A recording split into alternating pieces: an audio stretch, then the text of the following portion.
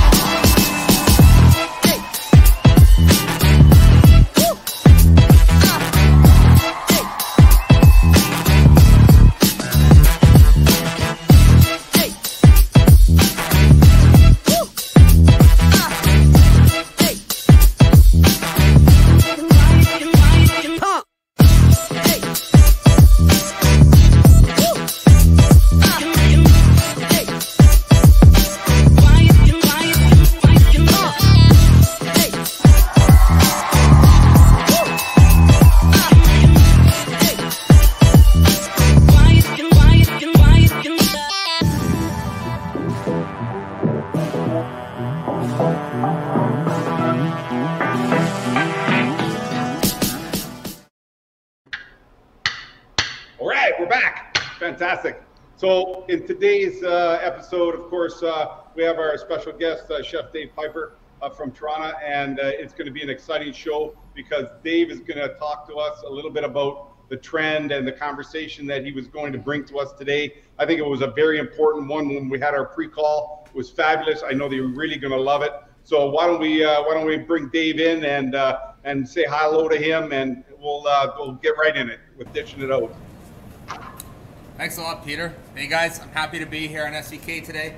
And like Peter said, we had a fantastic planning session last week, just talking about different trends. And you know what, Peter and I were different areas of the country, so things might be a little different. But one thing that we were totally aligned on is experience. And you know, a lot of third-party food's been, you know, part of our lives lately. And what Peter and I agreed upon was, just because it's takeaway food, you know, you don't have to lose that great experience. And now that we're going back to restaurants again, thankfully, even that, like, we have to get back to a really great experience. And one thing I had said to Peter is, if I go out to eat, or if I order in, and I look at that food, and you know, I might be a little biased because I'm a chef myself, but if I look at that food and go, oh, I could do that a lot better, that's not a great experience, right? So I think today we're gonna just talk a little bit about those great experiences, how to create them, how to just not to forget, you know, how much this matters to people. Like, this is really something special,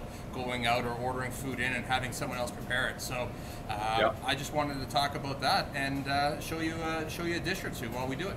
Oh, that's fantastic. Yeah, great stuff, Dave. That's awesome. So for any of the viewers that don't know you, of course, Dave is jogging on some of his own stuff out there, and you might have seen him in some of the social media. Dave, why don't you tell the folks a little bit about your experience and what you're bringing to the table today for us, where you've been? Yeah, absolutely. So I'll keep it to recent years, but you know, previously I did, you know, I was at Langdon Hall. A lot of people know Langdon Hall. It's a fantastic place to work, fantastic place to learn. After that, I went to, you know, moved to Toronto and spent just about a decade with the McEwen Group, Mark McEwen, you know, doing Mark's by Mark and North 44 Caters. Somewhere in the midst there, I spent a long time as a personal chef as well for a lot of celebrities and cool people in the city. I did some time as a corporate chef in retail, actually, so I have a good grasp in retail. And then for just about almost 4 years now, here I am as one of the culinary specialists at Cisco. So it's been great. It's I like to think I'm quite versed, you know, between catering and retail and you know, working in people's homes. You know, I feel like it gives me a pretty good grasp on things. Well, that's awesome, Dave. Well, thanks a lot for being with us here today. And I know that we talked a little bit before we entered the show, a little bit about what we're doing. I've chosen a tomahawk pork chop. I know that you got a couple surprises for us up your sleeve, and it's really going to be an awesome show. So why don't you tell us a little bit about what you're going to be cooking, and then we'll get back to me in just a sec. So the crazy thing about what I'm doing today is just about, and I actually feel proud about this. A lot of chefs would go, oh, that's crazy. But Basically everything is either frozen or out of a can, and I'm telling you right now, Peter, when I'm done these plates, they're going to show well. So it's kind of what I'm trying to do here. You know, it's one thing to say experience, it's another thing to say canned food and frozen food. It doesn't. Yeah. It seems like it doesn't really. There's no connection there, but I'm going to show you that connection today, and really what it's about is, you know, being able to take some of these items that are stable in price these days as well. I mean, there's crazy food shortages and all kinds of logistic nightmares, and you know, inflation. It's been tough on everyone. So the thing that's great about these dishes as well that I'm showing you is anyone can produce them. They show like $1 million. They do create that experience, and they're affordable. They're very affordable, and you know, I'm proud of these dishes because I put some thought into them, and I hope people can take them away and reproduce them themselves. Oh, fantastic, Dave. That's great. We're really looking forward to that. And you really hit on some key notes there in regards to our sort of trend and what's happening with taking takeout or getting third-party delivery at home, and how you're actually going to finish your food. So we're really looking forward to seeing the dishes that you're going to be creating. So why don't you start dishing it out and start showing us what you got? All right, that's perfect. So the first one is kind of crazy. I'm going to also go ahead, and it's going to be a little risky. I'm going to try to plate it how I would plate it if I was at a restaurant, and then from there I'm going to try to slip it over into a takeaway container just to show everybody, you know, that's the experience we want to have, is that true restaurant food coming out of a disposable container. And it's an all or nothing. It's either going to crumble between my fingers, but you're going to get the gist of it for sure. So let me just pop something in the oven here. I've got some chicken to get going, and then we'll start plating right now. Okay, Peter? Okay, that's fantastic, Dave. Super. So what I've decided to do was I'm going to be working with some of the Cisco branded tomahawk pork chops. So I got these here all set for us to go, and we're going to talk a little bit about some of the side dishes that we're going to be presenting. We got some little prosciutto wrapped in asparagus, and I have mine already ready set here to go in the actual takeout containers. So once we do the finishing and plating when it's my time, then we'll definitely be able to get a good grasp on being able to have some fun, fresh finishing at home with your takeout and third-party delivery. So, Dave, why don't you take it away and show us what you got going on? That sounds good, Peter. Thank you. So, check this out. First of all, and you might not believe me, but I'm telling you it's true, and I can prove it. I took some home fries actually, and I pressed them into this disc. And so here's my home fries, and I used some charred scallions, just charred some green onions, took some home fries and literally just crumbled them with my hands, okay? I took this ring mold, and the idea of this ring mold is essentially for cooking eggs. You would generally put eggs in this to keep that nice round shape. But what I did was I just pressed it in and gave it a really good fry. So I have this great, basically this humongous home fry here, which we're gonna put on our plate. And then I'm just gonna quickly warm, I have a little bit of garlic butter in the pan. I'm gonna do a couple peppers in here. And so these were charred peppers, or they are charred peppers, and they're frozen, or from frozen. Caramelized onion from a can. And again, you know, talking about experience, you know, I don't know how many people are really, you know, when they're making dinner at home, how many people are saying, oh, I charred off some peppers for dinner, and I took a few hours to properly caramelize onions. I don't see it happening too often. So, you know, having these canned goods and having these frozen goods that are beautiful in quality, create that experience again. Like, people aren't making this at home. So whether you're in the restaurant or takeaway food, it's an experience. So the next one, I'm gonna go, do I need to move down here a little bit maybe? Perfect. Okay. Nice. And I'm gonna brush my potato cake with a little bit of a spicy chili sauce, okay? Nice. So we got our spicy chili on there. Then we're gonna hit it with those peppers and the onions. And as I start stacking this up, you see that if it doesn't go just right, and when I try to move this over, it's gonna be probably catastrophic, but we're gonna do our best with it. Okay. So let me put this down. Okay. I have some chicken. I just brushed it with some curry sauce. grilled chicken. Again, I used a pre-grilled chicken on this one. I cheated. And so Brussels curry sauce. It's actually a pineapple curry sauce. So we have that potato cake with those great onion flavors. Caramelized onions. We have the peppers. We have that really nice, it's kind of sweet and spicy chicken there. And from there, again, we're talking experience. I took my peeler and I took some nice heirloom carrots and I shaved those carrots down. So you can see, again, is this something everyone's doing at home? Might not be, I don't know. So now we have these beautiful carrots there. And I fried some chickpeas. Okay, so we're gonna do some chickpeas in with our carrots. And chickpeas bring that great crunch. I just fried them off and just hit them with a little bit of salt. They're absolutely beautiful that way. And I'm gonna add a few scallions to it for color. I sliced my green onions, put them in some ice water so they do these nice curls for us. Perfect. Right. Put a few of those in there. Don't want to overdo it. Okay. And then I also have a spicy and sweet mango dressing. So a little mango dressing on there. Okay. Now, let's stack this on top. Kind of gingerly here. Nice. Beautiful, Okay. beautiful. Looking great. Right. And what we're doing here, I mean, we have those vegetables that are a little more soft because, you know, the peppers and the onions are softer, but we're bringing that texture back with the carrots as well as the chickpeas, right?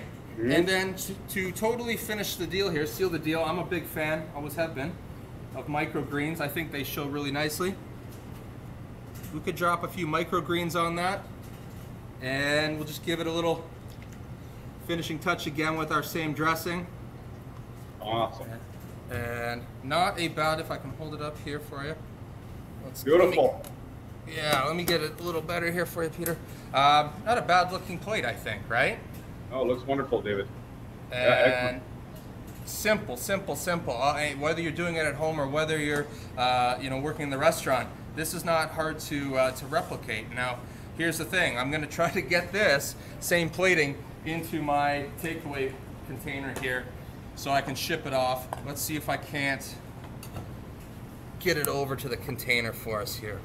That's great. So you're going to take the products and deconstruct it and put it in the container. Well, I'm not going to deconstruct it. I just want to show that you can. Oh, I might be able to do this. Maybe. You can plate this. I lost a bit.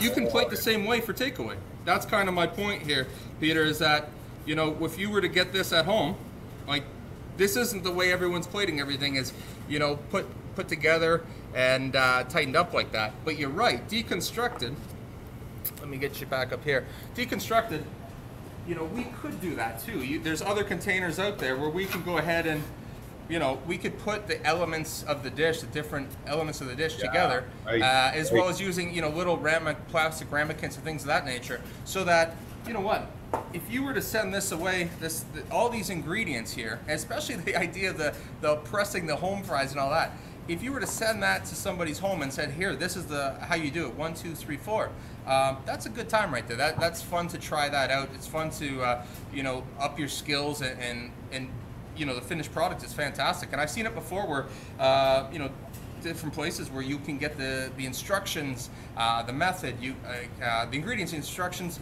and as well as photos to go along with it. So you have at least, you know what you're trying to achieve here a little bit, a few different options, because otherwise you're going to look and go, I don't know how to plate it.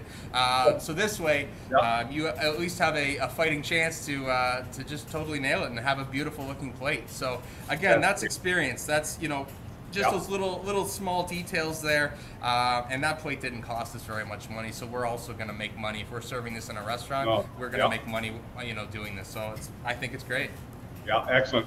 That's great. It's an awesome dish, Dave. And it's kind of funny, you know, so I know we talked earlier that Dave and I had a little conversation ahead of time, but we really didn't dial in on who's doing what, because it's not what this show's all about. You know, we're here dishing it out. So, Dave, this is what I did. I did do the step-by-step. I attached a business card and a little thank you note on the back from the staff who created the meal. And it does show the step-by-step on how to put together your dish. So that's kind of what I'm doing. So one of the things that I had going on before I came was I was getting my pork chops ready. So I got them here sitting in the frying pan. This is the stuff that you don't see when you get your takeout and your third party, right? So here they are sizzling. They're going to go right in the oven, and they're going to finish up before they would go in the takeout container. So pop that in there just like that. Off screen, you can't see it. But also the little things, and Dave, you chose some stuff that I had as well. So I do have the organic heirloom carrots on my dish. I also have some asparagus and prosciutto in mine that I know that people love to see and be able to do a quick little roll. And these are very popular to be able to do them as a dish at home. But this is part of our vegetables and what we're going to be creating for our takeaway, which includes a breakdown and an ingredient list of exactly what was in my products that you'll see here with the onion and the carrot and the apple and the red cabbage that we're going to do. So when we come right back, we're gonna take a look at my first dish, and then we'll get right back over to Dave. So we'll be right back. We'll see you in just a minute. Kraft Hazelnut Spread is here, with the classic taste of roasted hazelnut, skim milk, plus a touch of cocoa, perfect for a quick breakfast or an indulgent start to your day. As a decadent anytime snack, on the go, or even at the office. Or to create richly satisfying desserts, putting a new twist on your old favorites. Kraft Hazelnut Spread is made with no palm oil and is low in saturated fat. Chocolate hazelnut spreads are here to stay, and we're one of the fastest growing dessert ingredients, growing 18% in food service versus the previous year. And with snacking still a powerful trend, the demand for chocolate hazelnut spread-filled pastries remains high. Elevate your breakfast, innovate your desserts, or do both. It's the convenient new way to enjoy the taste of chocolate hazelnut. Kraft Hazelnut Spread.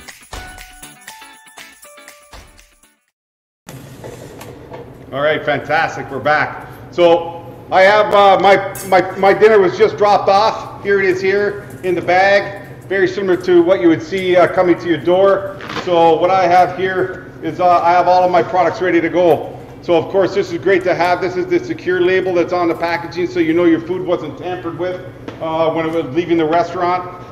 So we have this one here. We'll get to that one in just a minute as we talk to Dave about what he's got going on. But here's what we're doing here. So we're going to open this up. You see it. Inside was your little coaching sheet on how to put together your products with the little thank you note. This was really important to being able to dress up the stuff. So you can see here, here's the part of the meal and the appetizer. So what I included in here was the latex gloves, a couple napkins, right? These were very important. I got my little fried items here in a little bag on the side, right, that you would see. So the first part of this dish was a great Mexican shrimp cocktail. So the customer has a glassware at home. This is what they're seeing. We have the marinated coleslaw in these perfect little containers, the fire roasted salsa from Casa Solana, and a beautiful Cisco Portico shrimp. So look at those babies in there. So the idea of the customer being able to take the dishes here and not just have them, everything's set up and ready to go for them to put on. They got the marinated coleslaw going in the bottom of the dish like this, right? They got the instructions to put the salsa on now, put the salsa in the middle, and then they got these gorgeous poached shrimps that came on the side so that they are able to put together this beautiful steakhouse cocktail at home in a beautiful little presentation glass that they took out of their own bar. And then they had this dish here ready to go. So shrimp cocktail finished up at home, real easy for you to do, getting your products delivered, 3-party, and then there it is, wonderful, being able to just dip and eat. So Dave, why don't you go take us back to your next dish? That sounds good, Peter. That looks amazing too. And the thing that's amazing about what you just did there, I think, is there's always a new season. You can keep it seasonal. There's always a new occasion. The holiday season is around the corner, so you can really capitalize on some holiday dishes, and by packaging it up beautifully and giving some great instructions, so somebody can be a hero in their own kitchen at home. It's unbelievable, especially during the holidays. So that's a great take on that, Peter. So what I'm going to do, I'm going to do something. I think this is really cool. I'm going to take a few raviolis out here that I have in my pot, and it's a smoked mozzarella ravioli. Get those out. And I already have some wild mushrooms and caramelized onions going in my pan here. Okay. And what I'm doing with this dish is I'm going to play to the idea again of that smoked mozzarella. Okay, so you know, something again, creating an experience. You know, I have some wood chips here that I lit on fire earlier today, and the fire, they really went on fire, actually, as a matter of fact. So I'm going to try to keep it under control here as I like these again. But what I'm going to do is I'm going to just plate this relatively simple dish, and I'm going to add some smoke to my takeaway container just to have it just kind of permeate into some of the ingredients. Okay, so let's get to plating it. Okay. Awesome. Let's get to it. So I have again caramelized onions and wild mushrooms. The same caramelized onions from my previous dish, and then some wild mushrooms that are IQF and just beautiful. And they come with like a nice little you know, broth to them essentially. So that's what's in my pan. I do have a touch of garlic butter. I'm going to add a little bit of salt. I'm going to add in my raviolis, and we'll just give them just a little toss here. And what I want here is a dish that is not just really overly saucy. What I want is just to be able to see the ingredients. That's what I'm looking to do here. And I'm going to pop in a few scallions. And another thing I did, believe it or not, I had dropped in some roasted garlic. Again, IQF roasted garlic, if you can believe that one. But just drop that right into the pan, so you have really deep flavors there from the wild mushrooms, caramelized onions, roasted garlic, really deep flavors. And again, our ravioli is a smoked mozzarella ravioli, like I mentioned. And this time around, I'm going to be certain that everything turns out and it hits the right plate here the right way. So I'm going to plate it in my my takeaway container. Let me just free up a little bit of space here for us. And there we go. Awesome. And let's get that in our dish. And if I can, you know, these mushrooms, as I put that down, I don't know if you can't really see it. They're just truly beautiful. So that's the thing. I would never stick my nose up at some of the beautiful frozen products that are available these days. It's not the old stuff that you remember. It never lets you down, right? No, absolutely not. So let's stack up our wild mushrooms here. And we have a little bit of that broth we're gonna get on it. Beautiful. And great comfort food too. Beautiful. That's exactly it, Peter. So let me just get you in there. Wild mushrooms, and you know, it's just so deep and rich in flavor. And you said it, it's comfort food. So going into this chillier weather, how cold did you say it was where you were today? How cold is it? It was minus 25 this morning here in Winnipeg. That's unbelievable. Well, I wasn't happy with the 7 Celsius today, but I guess it could be worse apparently. So I'm going to add a little bit of ricotta cheese on top of my mushrooms. So this is where we're at here, okay? And it's kind of funny. I guess we took a page out of each other's book here. I have both crispy prosciutto and salami, and I'm just going to crumble some of that over top of our dish. And again, so to do this, I mean, we're just rendering it down. We're taking our prosciutto and rendering it down in the oven. And again, not something you're probably doing at your home, right? It really probably, you know, not on your things to do. So, right, and that's it. We're bringing that different experience. We're bringing different textures and flavors. That again, if you're at home and you go, oh, you know what, this is okay, but I could have done it a lot better. Right. Not ideal, right? So yeah. Here's the final piece of this puzzle. I'm gonna light my torch. Nice. Maybe. Chef's playing with fire. It's always great. Hey. I might not be lighting my torch, Peter. Oh, that's all right. Oh, there we go. Awesome. This lighter's seen some things. There we go. So we have our torch going, and we have our wood chips, and we're just gonna get a little bit of a smoke going. And I'm actually using a smoke box here, so it is safe. So I have some wood chips going, see that? And all we're gonna do, and I'm doing it the easy way. So the easy way here is using something like this. And I'm just gonna kind of capture some of that smoke before we close off our lid. And the thing you could do if you were into this type of cooking and you wanted to use smoke more often, a smoke gun is a beautiful tool. That really makes it so simple for you. So this is the easiest way to go about doing it if you don't have you know, any special tools. But you could also go ahead and get yourself a smoke gun and just fill that thing with smoke. So there you have it, guys. Just, you know, playing to that smokiness that's already in the mozzarella, the smoked mozzarella in that pasta. Awesome, David. That's fantastic. Thank you so much. You're welcome. Well, what I've done now is, of course, we've seen everything sort of going on here, and I sort of took everything out of this was a deep dish pizza box. And some people are, I just see some people actually turning their pizza box inside out. So it's like a craft box where they can actually write a message on the box or thank the folks or put a little cartoon or any of that kind of fun little stuff. But I'm just going to turn you down here so you can sort of see what's going on my cutting board. So here was my container that I had with all of the side veg and the prosciutto wrapped asparagus and the carrots. And then, of course, the gorgeous pork chops that were cooked off, right, ahead of time delivered. So these are all in either recyclable or biodegradable style containers. We have our bacon and carrot and cabbage slaw that we made. We had the Yukon Gold mashed potatoes that we used.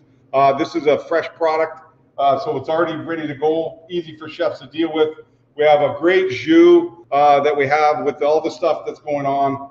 And then we had our boysenberry concoction that I used here now for what we're going to do for our flambe. So we had our frying pan going on here, and this is the instructions for at home, or whether it's done ahead of time, it goes into the hot frying pan like this here.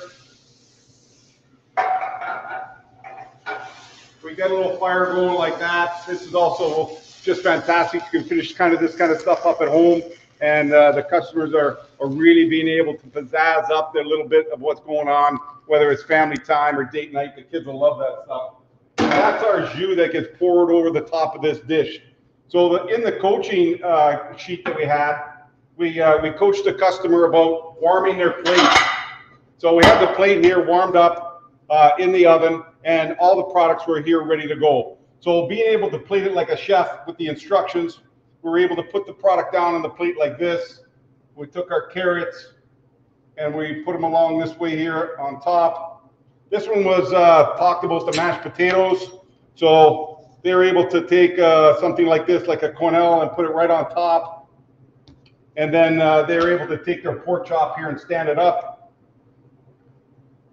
just like you see at the restaurant. Really nice. But also on the side, what we did is we had some tempura apple rings that we sent along with the product. So this was here for the garnish to go next to the pork, right?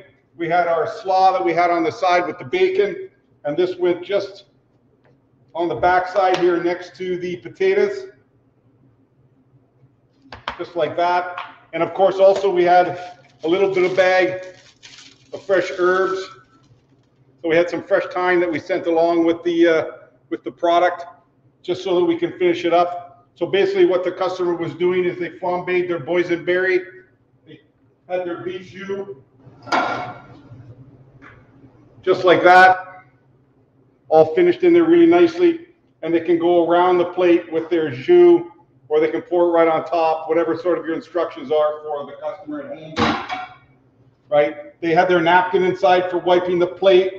So you got to think of all the little things for the customers, able to be executing it just like a chef at home. We have our little thyme sprig that we put on our plate, and there it is there. So we had our tomahawk pork chop ready to go. I think that looks pretty good. What do you think, Dave? I think that looks awesome, Peter. And what I really do like about it, all the instructions and the way, you know, you're able to create that restaurant dish at home. I think what that does too, it sells it to a customer that you really care about food in your restaurant. You've taken the time to say, hey, I want to teach you how we would do it. And I think that is incredible. And you know what, you're really, it's not just, it's one thing to just go and order some food and eat it and you're done and you don't think about it again. But if you can actually walk away from it and say, like, I learned how to flambe this, like, that's incredible. And you can now you can teach someone else. I do feel though with the flambe that if 911 should be somewhere at the bottom of the instructions, just in case, you never know, right? But I think regardless, I think that's a beautiful plate that anyone would be proud of. They'd enjoy eating it, and they'd be even more proud to piece it together. And just a real quick story. I used to work for somebody in the city, and I was, you know, her personal chef, and I can tell you that she used to ask me, hey, can you put it together just in a certain way? It was almost every Thursday night. Can you just make it so I can finish it off and we won't tell anyone? Are you good with that? And I said, absolutely, I'm good with that. You do what you want with it. And so, yeah. You know what? If somebody wanted to even do that, go for it, right? Absolutely. So we want to make sure that all the restaurants have all the tools, have all the proper containers, and be able to get something like this to a customer, because I can tell you their experience of being able to finish or at least plate at home, this is really going to get them calling again and again. And that's why we wanted to make sure they could contact the chef or contact whoever's card you were attaching to that stuff and have an absolutely great experience. So we had our tomahawk pork chop and of course our Mexican shrimp cocktail here today. So David, thank you very much for being my guest today on Dishing It Out. We really thank you very much, and wish you the best in the holiday season coming up. So fantastic, and hope to see you again sometime. That's it from. Oh yeah, thanks, Dave. Fantastic.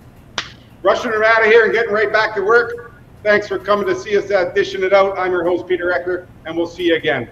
Thanks, everyone.